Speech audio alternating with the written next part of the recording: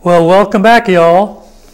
Let's move on to describe radiation damage mechanisms in biological tissue for charged particles, electromagnetic radiation, and neutrons. Do you remember the three types of radiation capable of ionizing atoms? Atoms in human tissue and atoms in materials, structural materials. Those radiations were charged particles, protons, electrons, fission products, and alpha particles. Electromagnetic radiation, gamma rays and X-rays, and neutrons. We need to remember that ionization vents are the root cause behind all observable effects of radiation. And ionization reactions damage materials by breaking chemical bonds and disrupting normal chemical processes. Furthermore, the rate of ionization damage depends upon the type of radiation, the energy of the radiation, and the constituent atoms in the target material. We also need to remember that ionizing radiation is radiation that contains enough energy to remove one or more electrons from an atom or molecule. We need to remember that all charged particles are ionizing, while only photons with an energy greater than the ionization energy of a given atom or molecule are considered ionizing. Gamma rays and X-rays are considered to be ionizing. The illustration should help you recall the interactions of photons, charged particles, and neutrons. Are neutrons ionizing radiation?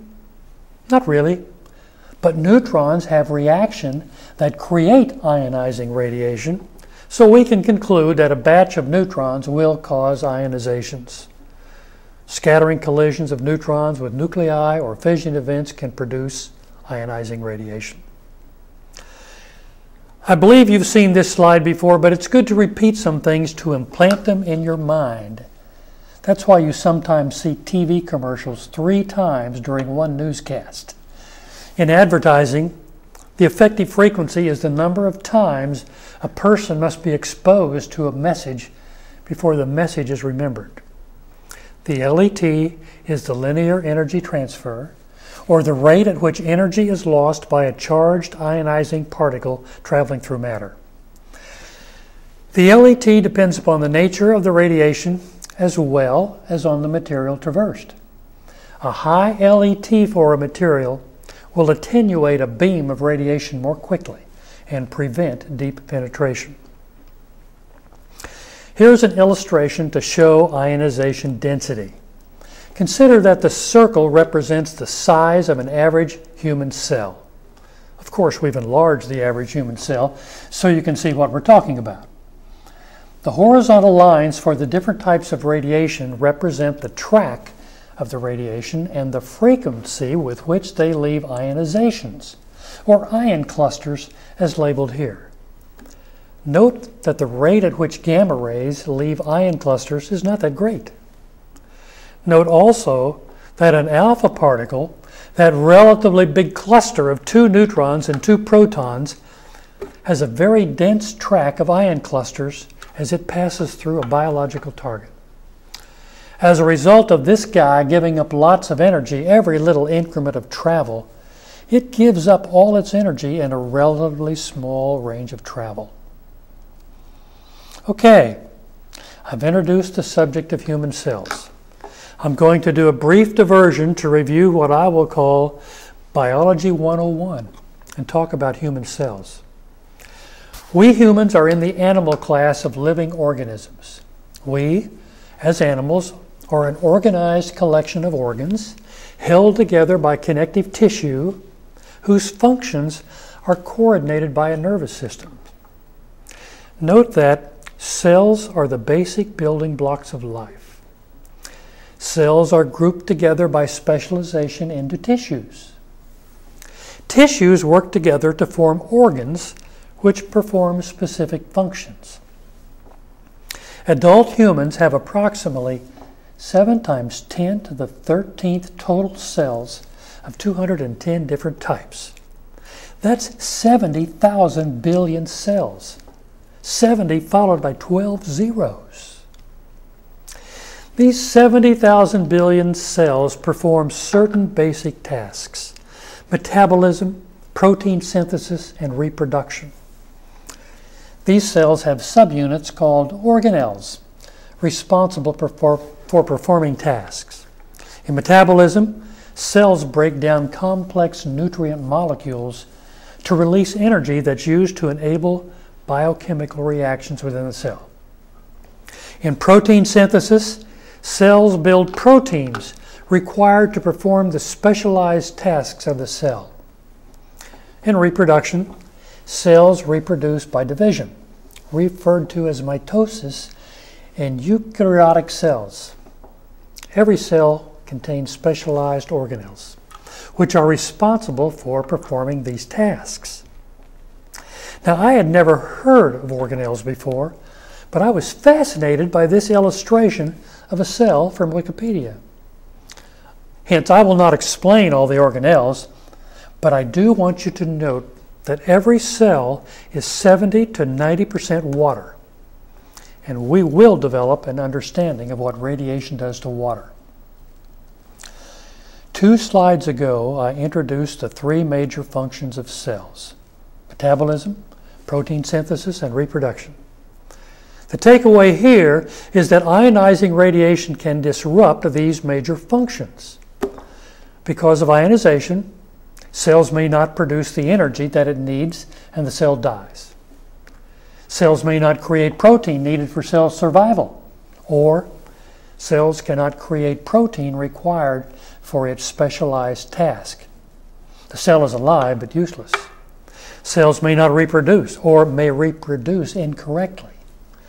The cell remains alive and functioning, but it's sterile. Many ionizations within a cell can do enough damage to disrupt metabolism or protein synthesis and kill the cell. But one gamma ray causing ionization in one cell doesn't necessarily kill the cell. For radiation damage, it requires a lot of energy to be deposited within the cell. But here's how it can happen. A high LET particle, like an alpha particle, with a mass of 4 atomic mass units and a charge of +2, can ionize biological cells. And high energy gamma rays can produce free radicals that cause radiolysis of water. Let's look at the radiolysis of water. In this illustration, you see a gamma ray striking the bond of a water molecule. 2 hydrogens linked to 1 oxygen. Good old H2O. The gamma ray can break the chemical bond attaching one of the hydrogen atoms to the oxygen atom. Then we no longer have a water molecule. We have a free hydrogen atom with a charge of +1 and an oxygen atom attached to only 1 hydrogen atom, called a hydroxyl free radical. Or if it has a charge of -1, it's called a hydroxide anion. Hydroxyl radicals can cause damage to cells. And please recall that cells are 70 to 90% water. It's generally held that cell disruptions cause cancer. But let's keep some perspective here. Cells have repair mechanisms, and cell disruptions occur from many causes. Cell disruptions can be induced by many environmental factors, such as ultraviolet light, sunburn, stress, chemicals, tobacco products, and viruses. Cell death typically requires hundreds of ionizations or oxidations within a single cell. Cells have a tremendous ability to repair damage. As a result, not all radiation effects are fatal to the cell. In many instances, the cells are able to completely repair any damage and function normally. If, of course, the damage is severe enough, the affected cell dies. Cell death is an area in which scientists have developed better understanding in recent years. Far from being strictly harmful, scientists have found that controlled cell death is critical to life as we know it. Cell alterations caused by radiation may be the same as those changes that occur naturally in the cell and may have no negative effect. Cells may be damaged by radiation, then repair the damage and operate normally. Cells can repair the damage if the damage is limited. What about the effect of radiation on cells, DNA, and chromosomes? Here I'm going to make some remarks to try to insert a little realism into the subject of radiation and the human body. And I borrow liberally here from Alan Walter's book, Radiation and Modern Life, and Mark Hart's article in the journal Radiation Protection Management. Links to these sources are on the Week 4 overview. As I said before, cells have redundant features and repair mechanisms to handle cell disruptions. Otherwise, we'd never survive. Many thousands of chromosome aberrations, changes, occur constantly in our bodies. Fortunately, we have effective mechanisms to repair these changes.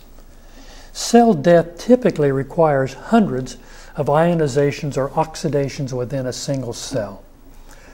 There are repair mechanisms on the cellular and DNA level to repair damage from ionizing radiation. If the repair is not effective, the body replaces the cell. According to Foulke in his book, Radiation Hormesis, I understand that in the human body, 500,000 radioactive disintegrations occur every minute. According to Foulke, the human body gives off over 6,000 gamma rays every minute that are more energetic than the energetic gamma rays given off by cobalt-60. What if your body were not able to accommodate 500,000 disintegrations each minute? If so, you'd not be alive and listening to me. Cell damage due to low levels of radiation is repaired on a regular basis by the human body. If the cell is not properly repaired, it's replaced. According to Abelson, every hour on average, every cell in the human body undergoes approximately 8,000 DNA-modifying events independent of radiation. Don't misinterpret what I'm saying. Large doses of radiation can be fatal, but small doses of radiation are not necessarily fatal and are considered by some to even be beneficial. You've probably all seen the double helix shape of the DNA sequence. I don't profess to understand all there is to understand about DNA, other than the fact that I got one set of chromosomes from my dad and one from my mom, and the DNA can be used to solve crimes and trace your ancestry. I can't argue that zero damage is done to the human body when it's struck by an alpha, beta, or gamma. Indeed, there's a finite probability that a chromosome could be damaged and some specific type of aberration could occur. However, if we're worried about the damage that may be inflicted on a vital cell, tissue, or chromosome, we need to recognize that according to Polyakov, the human body has about 100 trillion cells. Each one of these cells routinely undergoes about 25,000 DNA alterations each day from the action of free radicals created in the normal process of combining oxygen and food to power the body. This amounts to around 10 million alterations per cell per year. Why don't we all die an early death from such damage? It's because all living cells, including the cells in our own body, have, as I said before, exceptionally effective repair mechanisms. I want you to understand that there is a difference in radiation dose effects depending upon whether you get the dose delivered over an extended period of time or if you get the dose as a massive dose over a short period of time. We call the dose delivered over an extended period of time a chronic dose, while a dose delivered over a short period of time is an acute dose. Now, based on what I've said in the previous slides, I hope you can understand that an acute dose is generally more damaging than a chronic dose of the same size, because the body's repair mechanisms have less opportunity to act. Let's look at the short-term effects of large amounts of radiation.